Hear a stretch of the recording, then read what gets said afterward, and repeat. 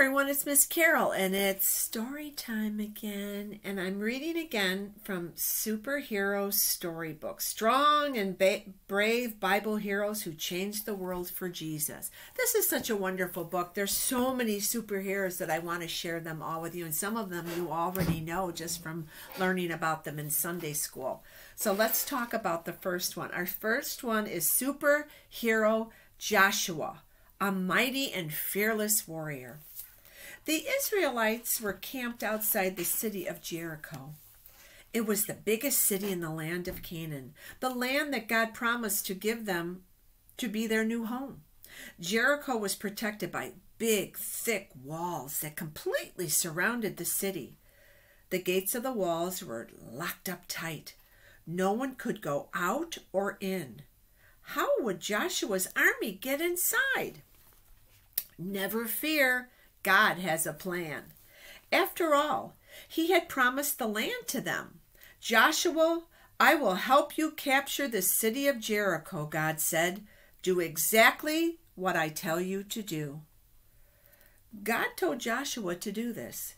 March your army all around the city of Jericho once a day for 6 days. The priests should go first. They should carry their horns, but they can't blow them. All of your soldiers must be completely silent while they march. On the 7th day, march them around the city 7 times. On the 7th time, have the soldiers give a great shout while the priests blow their trumpets. When they do, the big walls around the city will just fall down. Joshua did exactly what God said. While the army marched in silence around the city, the people of Jericho made fun of them and laughed at them. But on the 7th time around, when the soldiers shouted, the walls around Jericho crashed to the ground. Joshua's army rushed into Jericho and captured the whole city. Wow, boys and girls. Superhero characteristic. Joshua was very good at listening and doing. Joshua followed God's instructions exactly. He led the people to the city and commanded them to do just what God instructed him to do. Superhero tip. When God gives you instructions, and the Bible is full of instructions, it is very important to follow those instructions exactly. Don't try to add your own instructions to what God says. Obey him and see what wonderful things he does for you. So that was Superhero Joshua. Our next one is Superhero David, the giant slayer. Can a young boy be a superhero? David was. He showed superhero bravery. David's older brothers were soldiers in King Saul's army, and David went to visit them. They were camped on a hill across from the Philistine army. One of the Philistine soldiers, a 9-foot-tall giant named Goliath, kept shouting at King Saul's army. He shouted bad things about God. He challenged them to send someone out to fight him. But King Saul's soldiers were all afraid to fight the giant.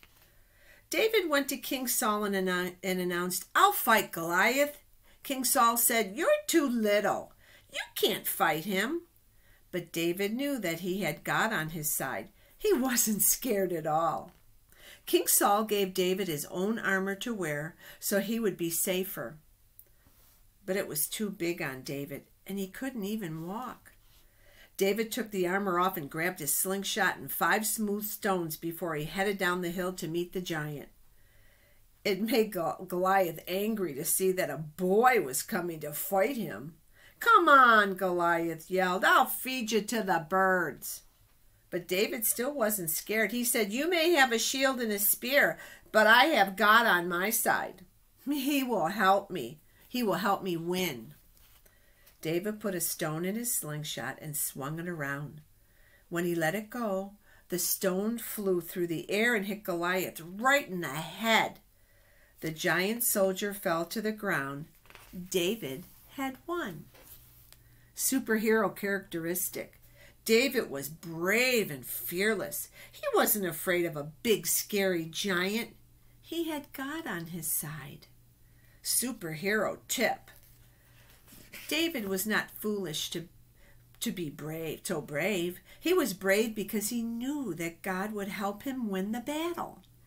God will help you too. All you have to do is trust in him. Well, boys and girls, I have one more superhero. Superhero Solomon, a wise and great king. Solomon became king of Israel after his father David died. Solomon tried very hard to obey God and live for him. God saw that King Solomon was serious about obeying him, so he came to Solomon and said, "Ask me for anything you want, and I will give it to you." Well, Solomon answered, "Oh God, you have blessed me by making me king of Israel. It is a great responsibility to lead your people and make good choices for them. So I ask you to give me wisdom and a heart to understand the people so that I may do a good job leading them. I know that I cannot lead them by myself. I need you to guide me." Oh, God was very pleased that Solomon asked for wisdom and understanding instead of asking for money or to become famous. God answered Solomon's prayer and made him very wise. He also blessed him with lots of money and made him famous.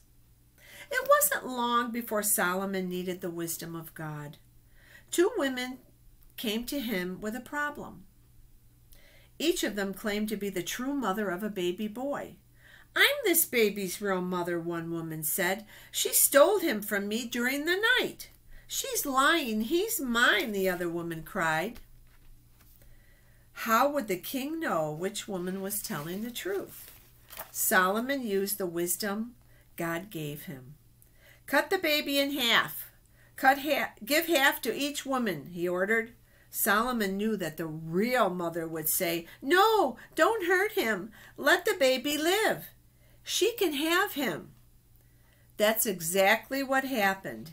Now Solomon knew which woman was really the baby's mother. Superhero characteristic. Solomon was very wise.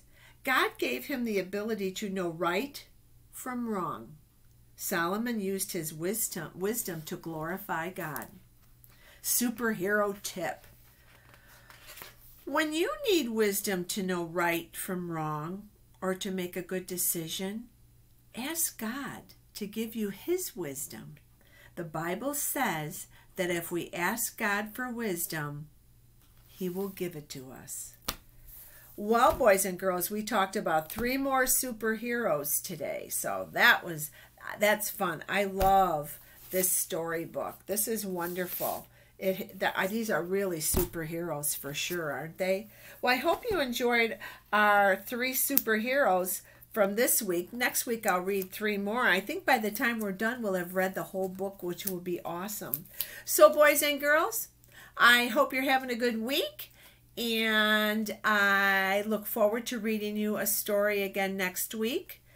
And remember, I always say to you that God is with you every second, every minute, every hour of every day, and he loves you, and he's waiting for you to talk to him. So remember, spend time talking to God and listen for God. And until we meet again, you know I always say, blessings to you all. Until we meet again, bye.